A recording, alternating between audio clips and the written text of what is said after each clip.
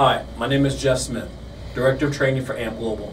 Today we're here to talk about the Phoenix Gold DSP8.8, specifically a tech issue with the high-level input section on the DSP8.8.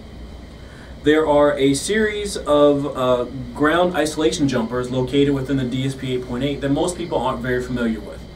We've also added a tech brief to the Phoenix Gold website itself so that you can download this in the tech area to see exactly all of the information on the website.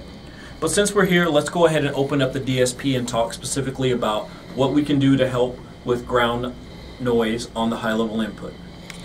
Once you remove all of the screws on the bottom of the unit and the screws on the side of the unit, you'll be able to open up the DSP.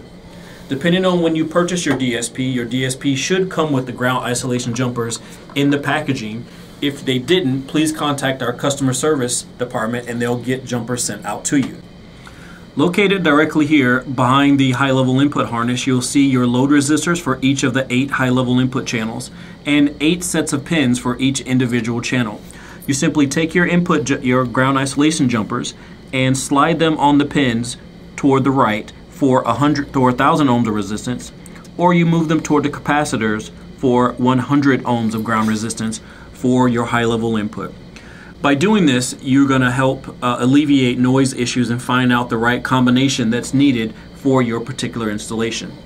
The DSPs are all shipped without any of the ground isolation jumpers in place, and this is a floating ground or isolated ground for your high-level input. When you add these into your system, it should alleviate any of your noise issues that you have for your high-level input. If your noise is persistent after you've added your ground loop isolation jumpers, the first thing you would want to do would be to check your ground resistance on the power side of your DSP8.8. By doing this, you can make sure that your ground resistance to your amplifiers and your DSP is below 1 ohm for the best possible system performance.